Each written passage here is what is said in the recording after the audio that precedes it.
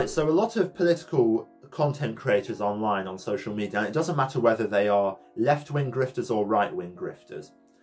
Mainly people on the right wing, though, they tend to say this thing where music influences people to do bad things. But then again, using that logic, it could also influence them to do good things. Now, focusing on the music influences you to do bad things, I personally have to respectfully disagree.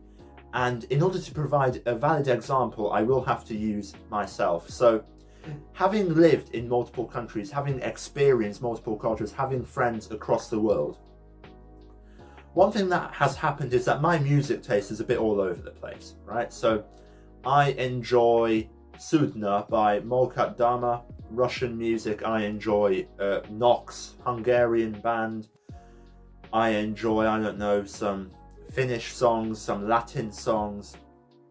I enjoy Tahitian drums from the Bounty series of films.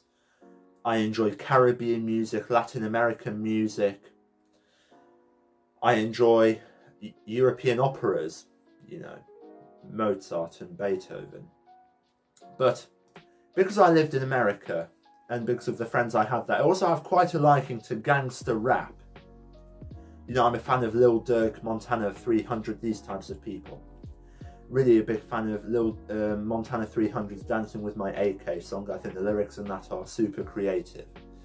Now, just because I enjoy listening to Montana 300 talk about how his clip hangs so low that he calls it Rapunzel, or when his bullet shells are flipping like the Ninja Turtles, that doesn't mean that I'm going to start going after any ops. Just because I enjoy Tahitian drums entrance from the 1962 film Mutiny on the Bounty with Marlon Brando and Trevor Howard, it doesn't mean that I'm suddenly going to go on the ship and overthrow the captain. Just because I enjoy, I don't know, Mozart's music doesn't mean that I'm going to live in the Holy Roman Empire. No. So I disagree with the fact that music influences you, because for me personally, because I have such a combined taste in music, there isn't really a certain band that's my favourite, there's not a certain artist that's my favourite. You know, it really is a mix of Nox in Hungary, to Montana 300 in Atlanta, Georgia, to, I don't know, Molkat Dama Sudna, or some other Russian songs. So, I don't understand this point where people say music influences you, because although actually during my exam period you were allowed to listen to music, and one thing that really did help was listening to Dax and Lil Durk. I don't know why. But does that mean that if I listen to Dax, I'm going to, I don't know, keep drinking until I'm someone I don't recognise? Probably not. Does that mean that if I continuously listen to Lil Durk's Make It Out, that means that I was so high that I wish I replied to LA's text while I was in LAX? No.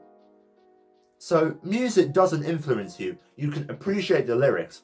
I don't like Dancing With My AK because I'm a big fan of gangster rap. I like Dancing With My AK. Yes, it technically falls under this gangster rap, world star hip hop genre, fine. But in my opinion, the lyrics of that song, that rap song especially, are super creative.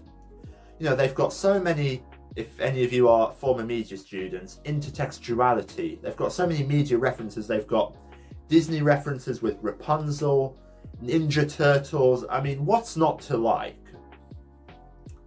But it doesn't influence me. It doesn't make me want to become some gangster in Atlanta, Georgia, who dances with his quote-unquote AK.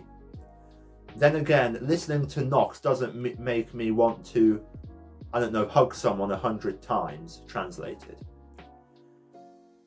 So if you are someone who thinks that music does influence people to do bad things, then hopefully you understand why I respectfully disagree. Now, you can maintain that opinion, that's fine, but in my case, I don't see the logic there.